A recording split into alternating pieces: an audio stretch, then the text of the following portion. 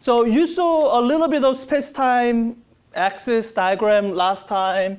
So this is a space-time diagram. It's kind of what it sounds like. It's a diagram of space and time. Space on one axis, time on the other axis.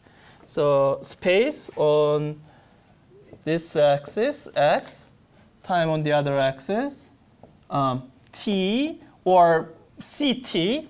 So it's actually length units both ways. But I put in c here because I'm now getting into habit of putting c here. Yeah.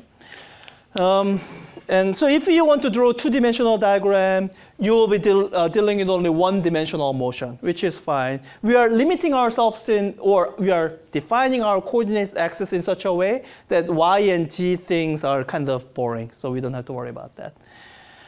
So in this space-time diagram, you can represent what are called world lines, or trajectories of things in your world. So for example, with the axis that I was defining earlier, the S frame, when this object is here, I can draw the trajectory of this object. And the trajectory would look like, well, it starts out at some value x naught, and it just remains an x naught, right? So this will be the trajectory. This would be the world line of stationary tape.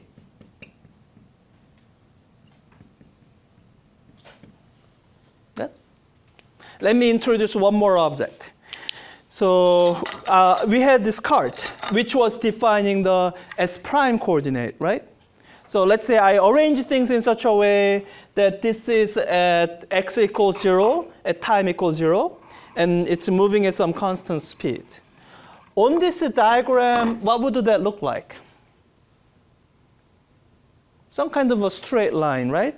So it'll be some kind of straight line that goes through 0. Now, will it be sort of close to the x-axis or close to the time axis? Close to time axis, right? Imagine in 1 year's amount of time, it's not going to go more than 1 light year away. It'll be something substantially shorter than 1 light year away. So, so something like this. So it goes through axis here, like this. So this would be the world line of cart. And this world line actually defines an inertial reference, another inertial reference frame. And let me ask this one last question. So this cart was the thing that defined the primed axis. What do you think the x prime position, let's see. All these points here, all the points along this line, what do you think their x prime coordinate is? Any idea what x prime coordinate is? So, you know, the S prime frame that we are trying to define was the frame that's defined by this cart, right? It's the frame that moves with the cart. So this point is x prime equals 0. Over time, is the location of the cart dx prime equals 0? Right? Yes? So for all of these points, x prime is equal to 0 for all time. Like the coordinate system is moving. Yeah, it's moving with the cart, right? So this, the line that I drew, that's the world line of the cart. That is actually the transformed axis. I could call this CT prime.